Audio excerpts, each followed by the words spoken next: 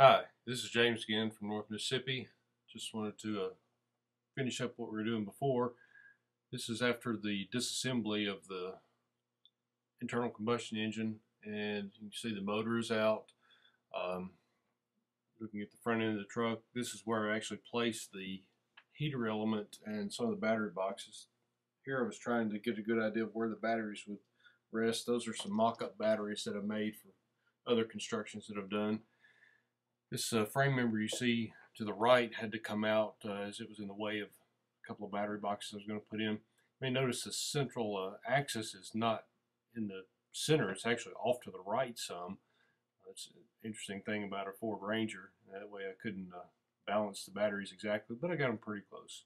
Here's all 24 of my batteries. It's 2,400 pounds of lead sitting there. And this is when I was starting to make the battery racks. There's some 2-inch by 3-inch angle iron that's used as the base of each of the racks. And there I'm just aligning some of them in the back, trying to get an idea of where they're going to fit. Notice there's not much room in between the rear differential and that rack. And in fact, later on, as I was driving it, I ended up rubbing a place in the middle of the differential and ended up taking part of the support out of the central portion of that rack. Here we've got almost the final placement of where I'm going to put the batteries. And you see I got them as far to the back as I could get, just to keep it off that differential as much as I could, and over to each side as far as I could. This is just part of the frame system I was taking a picture of. You see I've got a little clearance there. It looks pretty good, but when I finally got it all welded in, there just wasn't much clearance there. As you can see, that's once again trying to get a final placement. I've got a little floor jack up underneath there that I'm using to move it around and trying to get it lined up exactly where I want it. Some little final modifications I had to make. Cut off some of those sharp edges and ground them off. You can see a line that I drawn on one of the upright pieces, and there's another little line I drew to cut off those edges. It would be less likely to damage the batteries. I was pretty satisfied at this point. I took it out. Here I am assembling the hub and the adapter onto the motor itself. This hub and adapter plate is actually designed for a 98 Ford Ranger with a 2.5 liter engine.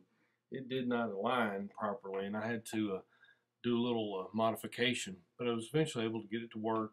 There I've got the clutch assembly on. There's my helpers, and they usually got in the way. And there's Lulu. She tried to help a little bit.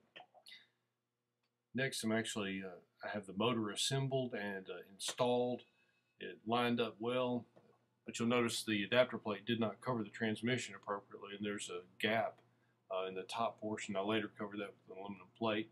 Here you can see the round motor mount. It's mounted in the upside down position. It worked out best that way.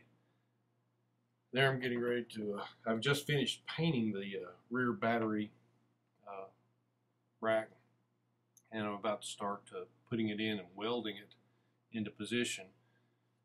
That thing weighed about, I'd say 150, 200 pounds. It's pretty hard to move around, but I've got it on a rack and jiggling it around a little bit and finally got it where I wanted it and welded it in place. It is there permanently now. You can pick the truck up by it. This is a bracket I had to make for the power steering pump, and I used a piece of angle iron I had just sitting around, and I cut it out with a torch and worked out just fine. It's very strong. Here I was trying to get all my pulleys aligned. Power steering pump actually has a hinge on it, so I can tighten it and put as much tension as I want to on the belt. There's one of the Ford battery racks. That one holds 4, and you'll see it on the left, but on the right I could only had room for a 2 battery rack, and that's the 3rd battery rack in the bottom portion of the frame there. And there's a large piece of square tube steel that I used to support the rear. Here's all the pulleys in place and the belt in place. If you'll look at one of my videos, you'll actually see this running. I hooked it up to the battery and ran it. You can see I've got jumper cables connected to the battery right there, and it ran very smoothly and quietly. I was very pleased with that. Here I'm starting to assemble a tilt bed. I've got a couple of hinges just sitting there so I can make some alignment. This is the first hinge I was making.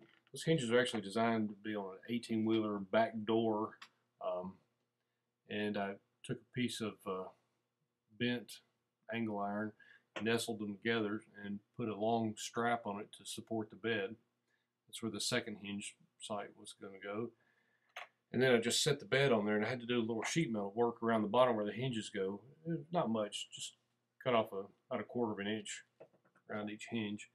And there you can see the flat plates with the things, the receptacles that hold the screws from the bed. The bed will actually screw into those little flat clips that are on the metal plates. You also notice that those little bed supports actually raise the bed up about a quarter of an inch. So I had to compensate in the front. On where the front portion should bolt in, I've got a piece of steel up there. It's a quarter-inch thick to make the bed sit level. Here I've just painted the hinges, and I'm getting ready to do the final assembly. Put the bed on, and there is the bed attached to the hinges. You can get an inside view of how those bed supports work. You can see the bolts coming through the bed. They're screwed into the catch mechanisms, and you can see the bolts going through the bed from the opposite side. And there's the hinge fully extended. And if you notice, there's actually a grease grommet on the end of that. I've greased them once, but never had to do it again.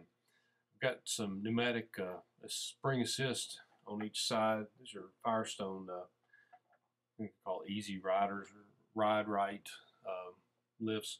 And you can see the little nipple where they can be insufflated. I usually run about 60 psi in them, and that gives me plenty of support.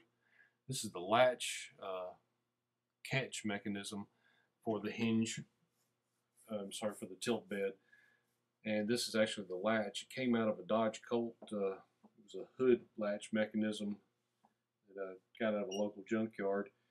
And once I figured out how to actually put it together, it came together really quickly, and it didn't take me long to do it. It's just figuring out a method to getting everything lined up. There's some pneumatic struts that I put in there to help assist lift the bed. They're 200-pound struts. I should have gone with the 250-pound struts. You can lift the bed fairly easily with one hand, but it takes a little strength. So next time I'll use a little heavier strut. And I think the next few pictures are just of the latch mechanism itself, the release mechanism hidden in the filler door. I'll also have a plug coming out of that later. I appreciate you watching my videos, and I'll try to get some more on as soon as I can. This is James from North Mississippi.